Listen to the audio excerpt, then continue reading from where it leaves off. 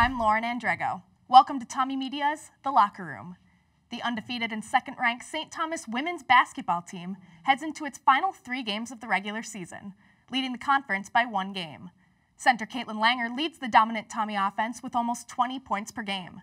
Forward Lauren Fischer has been a key to the success of the St. Thomas defensive efforts, adding 14 rebounds against St. Kate's last Wednesday.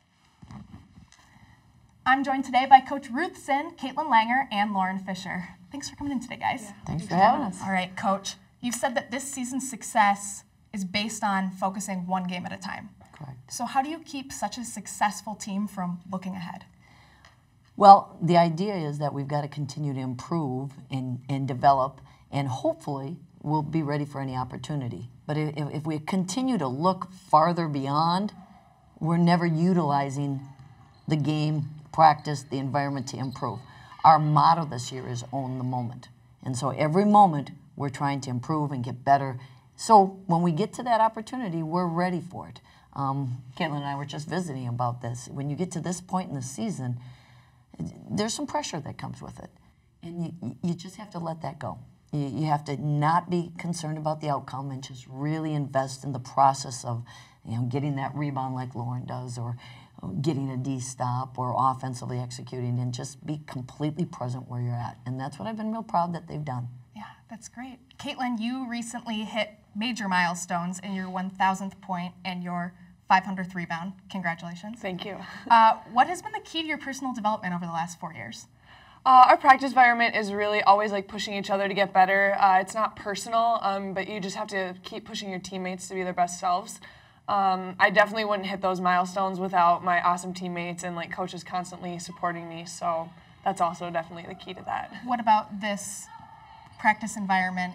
What makes it different than others that you've been in that makes it so great? I think just the way that we go through drills together. We're not necessarily like head to head. Like it's really about giving the best to your drill in order to like make yourself better, and it's not necessarily like me versus Hannah or me versus Elsa in that aspect. Great. And Lauren, even with an undefeated record, Coach continually pushes you guys to improve. Where do you think the team needs to improve? I think we have different little things that we work on every week. Recently, we've been focusing on starting off games better because we've been giving up too many points at the beginning of games lately.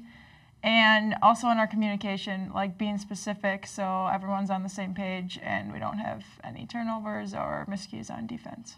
Great. And Kaitlin and Lauren, you've both been contributing members of the last few St. Thomas basketball teams. What do you think makes this year's roster so unique that you're able to win 22 straight games? Kaitlin, you can answer first. I think last year people kept talking about how young we were and how inexperienced we were, and that's kind of why we were underestimated last year. And so I think the fact that we get to bring in that experience this year has been such a key to our success. Like last year was Lauren's first time in a big role on varsity. It was my first time in a big role on varsity, and so it really did help develop us. And now we get to bring in all that playing time to this year. Yeah, I would agree. I think the experience has really helped. We know what to expect now. And like my freshman year and Kate's first 2 years, we were still contributors, but we were more as cheering and helping in practice, and now we get those experiences in games, so that has really helped a lot. Coach, this is your 12th year for St. Thomas. Correct. What makes this team so special? I think the way they support each other, their demeanor, they're focused on what they need to do at the right times. We were in this Gustavus game and we had a 14-point lead. It went down to 1 point, 67-66, and they brought each other together, and we've got this. And they talked about what they need. They have such a good demeanor as far as the culture and what they believe in and how they trust in other. And that's what I'm excited about, is the trust that I'm seeing out there. That's awesome. We'll be back after this message. Barbers learn the traditional techniques of barbering. We utilize straight edge razors. We do a lot of clipper cuts, a lot of tapering, fading. I've been in this location for 12 years. I have clients that have been cutting their hair since they were 4 years old. Get to have conversations with these kids, and it keeps me on my toes. And now it's time for this week's fan question. Kaitlin and Lauren, Junior Dakota Larson wants to know, if you had to play a different sport for St. Thomas, which would you choose and why?